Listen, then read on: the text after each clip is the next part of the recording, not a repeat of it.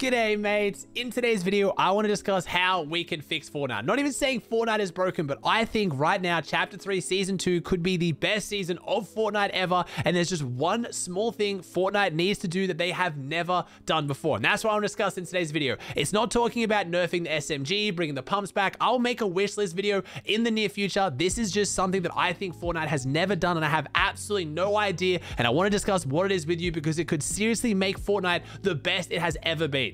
This is basically like maybe my first wishlist video. I'm not going to talk about exactly what I want done with weapons and the meta and all that. What I want to talk about is the fundamental issue with Fortnite right now and why you have some people like Cypher PK and Ninja saying that it's one of the best seasons ever and so many people absolutely hating it. And the fact that both of them are right, and I know that sounds confusing. How can such a large group of the community absolutely love a season and so many people absolutely hate it? It's an issue we've had for the longest time. It's the fact that comp players love it, casuals hate it. Casuals love it, comp players hate it. How do you fix this? It is by finally splitting the loophole and splitting the game into two separate games within the Battle Royale. So having a proper developed ranked game mode that is actually rewarding and fun to play, and you feel like you can improve at it and you play in a meta that rewards skill, and then having all the fun, crazy stuff in pubs that all the casuals and content creators are loving. It would be so healthy for the game. As a content creator who tries to make content towards both, but obviously I cater heavily towards a competitive scene, it's really sad to see that if now let's take for example Chapter 3 Season 2, Spaz comes back, it's a pump meta, SMG gets heavily nerfed, MK7 gets heavily nerfed, they take out Spider-Man,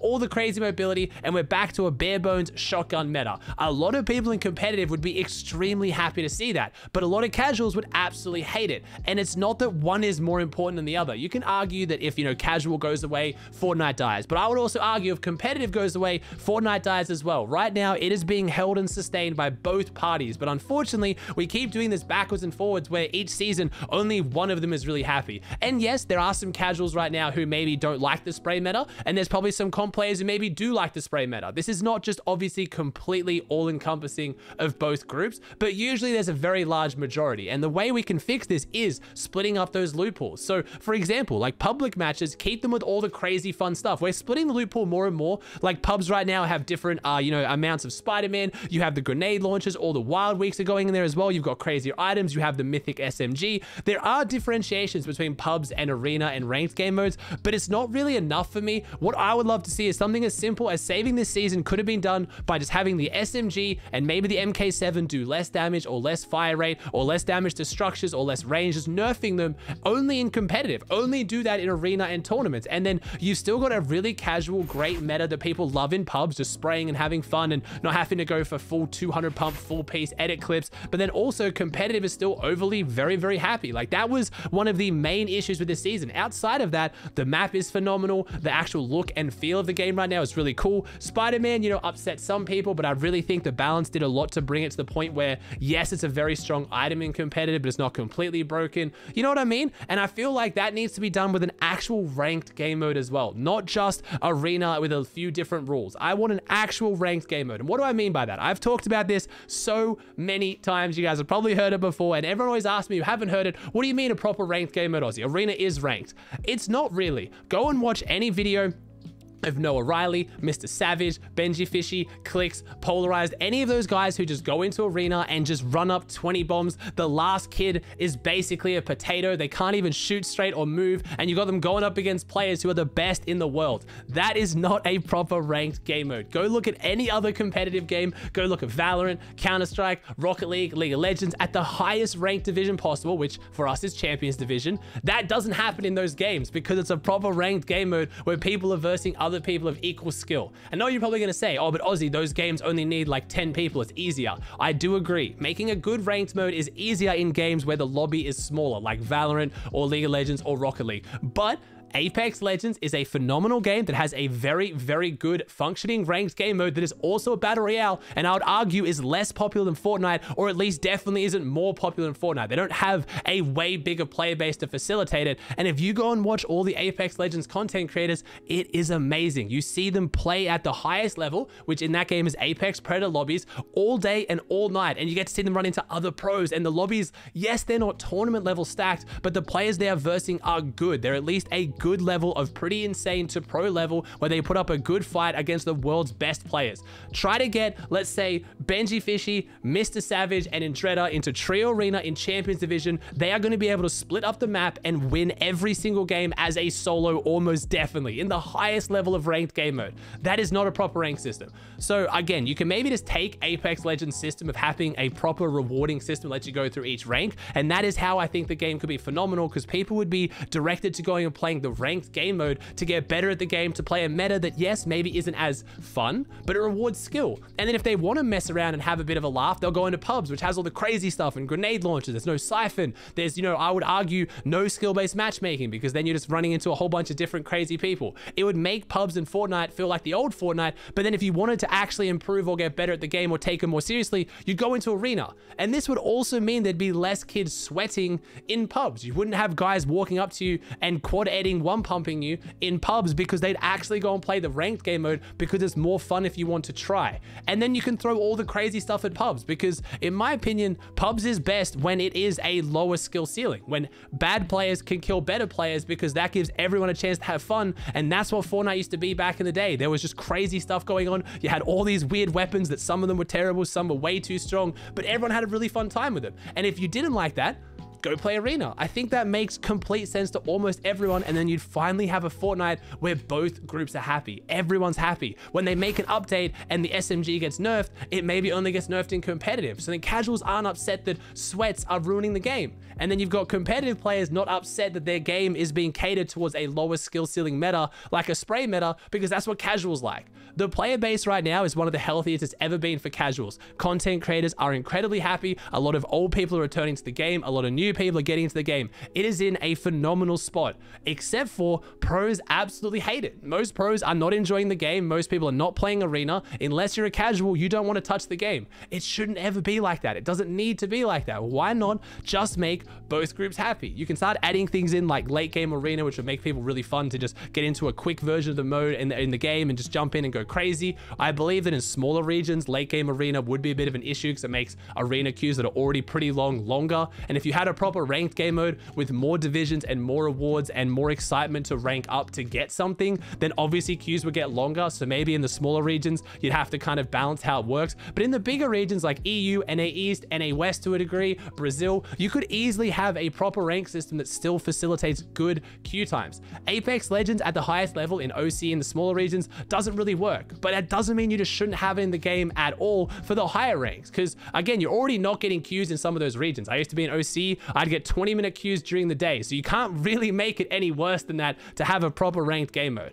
And I know I didn't really touch on too much of what a proper ranked game mode would look like. I just said that it'd be great if we had it. I have detailed that out in other videos, but I just believe it's a process of making people verse players of a closer skill level to them. Yes, that would maybe mean the queues are a little bit longer, but it'd be worth it to get into a proper game mode with a meta that feels like it rewards your skill. And then players would play for endgame and the games would be more stacked, therefore making them more enjoyable. I don't think it's a process of giving out V-Bucks for every time you win. I think it'd be as simple as making one skin every season. That is the season skin, let's say chapter 3 season 2, make it really cool, and it has different styles for how high your ranked is. Maybe you get a back bling, maybe you get a gun wrap, something to flex that you got the highest rank that season. Maybe even unlock a few tournaments, maybe throw in 2 tournaments a season where only players the highest rank can actually play in them. Things like this, not just giving out V-Bucks for a win, because people think that if you make the game be worth way more placement points, people won't W key each other.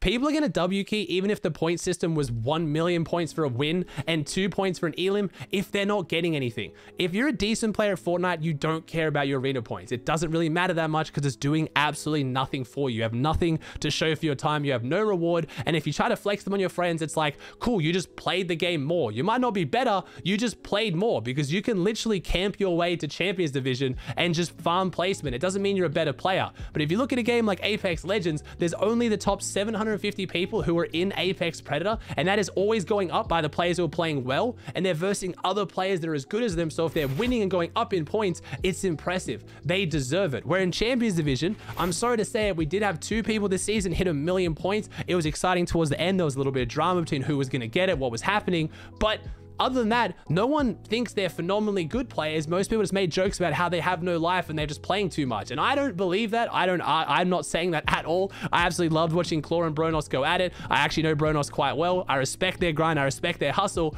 But again, a lot of people weren't that impressed because it wasn't the fact that they got really good at the game. They just played it a really, really long time against players who aren't that great. That's not a proper ranked game mode. Your friend who's gone to, was it 5,000 points by just camping in bushes is now going up against Bronos, who has over 1 million points in the same lobby.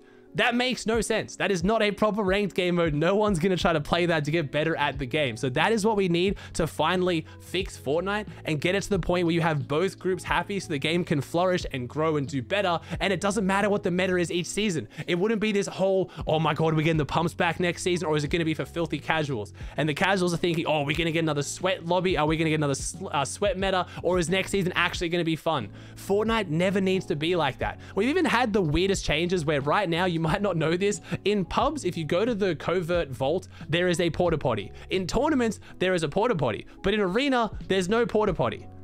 Why? Why is that the one thing that Epic chose to change between arena and tournaments? If we just dive into that a little bit more, maybe we make arena like a halfway point where the meta is still a little bit fun with some fun items, but also still kind of competitive. And then tournaments is like a little bit different. Maybe there's like a couple less fun guns and it's a bit more, you know, straightforward. I still like a competitive meta that is a little bit more spicy. A couple mythics in there, a couple bits of mobility, some fun. I don't want it to be just chapter 2 season 1 where it was just straight up, you know, really boring, but you get where I'm going with this. It gets a little bit towards the point where it's more competitive. That is what I truly think will fix Fortnite and push it to new heights, when you make both communities happy instead of always pitting one against the other and choosing which season you're going to pick to cater to which group.